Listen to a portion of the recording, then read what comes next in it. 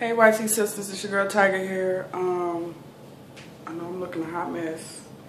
And I just came at y'all because I want to show y'all a couple of things that I got and something that I'm working on right now as well.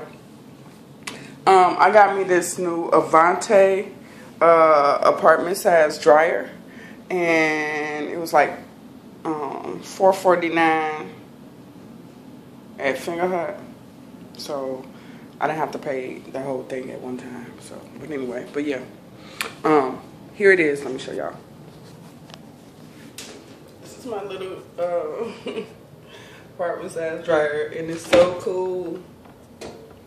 It's so cute. Y'all can see that. Look, it ain't even as tall as my deep freezer. Y'all see it? But this little baby, from using it yesterday, I will tell you that it works really well, and it's not loud, and look at it. That's my dryer. And anyway, y'all, I got a lot of videos to upload, so y'all might see a whole bunch of them at one time because I've been recording, just ain't really been editing and like doing it like that or whatever. But let me show y'all what I'm working on. Okay, number one, as y'all can see, the pound cake that I had made a couple of days ago is pretty much gone except for that one piece. Yeah, so Nina, if you want that, you better come get it. And right here, I have what we call field peas with snaps, and I got them cooking in my slow cooker. If y'all can see this, hold on. Let's see. Y'all can't see.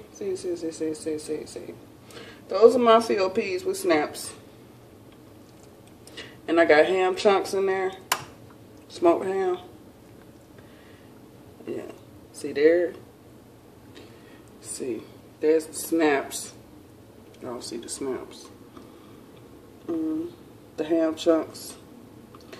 And the field peas. Now I ain't gonna lie. When I first had got the field peas, I thought they was black-eyed peas. But they not. But you cook them like they is. So, yeah.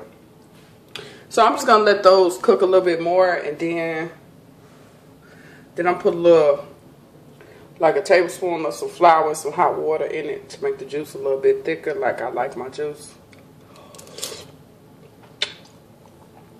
Woo!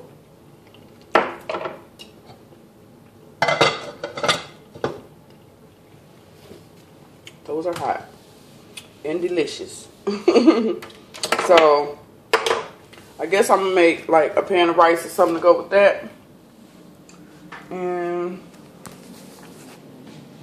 yeah, so that's pretty much what I got going on. And also this roller set that's still up under my head is like pent down in several spots because, you know, the curls was not, you know, ready.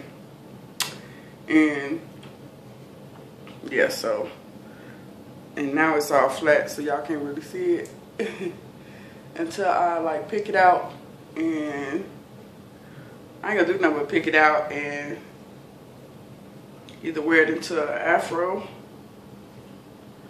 or a high puff, a very defined high puff. So yeah, you guys, so yeah, I just wanted y'all to see my field peas with snaps. And now I gotta figure out what can I cook to go with it. I already know I'm gonna make a pan of cornbread, because cornbread is always good with some beans and smoked meat. And I think I'm gonna make like a small pot of rice or something, because I like rice with my beans. And yeah, and the cornbread. But It's this new cornbread I want to make. Oh my goodness, y'all. I saw this cornbread. It's called this hot and spicy cheesy cornbread. Get the hell out of here. Like, oh my God. I ain't never thought about doing that much with no cornbread. But I think I need to try it so I can see how it is. Because, you know, field peas, number one, in itself is different for me. I mean, I love me some dry beans, you know. But I never had the field peas with snaps. But yeah, I'm going to make some cornbread. I don't know if I'm going to make the plain cornbread or if I'm going to try and make the hot and spicy or cheesy cornbread. Now, I heard of the garlic and cheese biscuits, like, you know, like they sell like at Ruby Tuesdays and stuff like that. So I imagine that maybe the cheesy cornbread might be alright, you know, but we'll see. We'll see. And yeah, y'all. So I'll be back. Peace.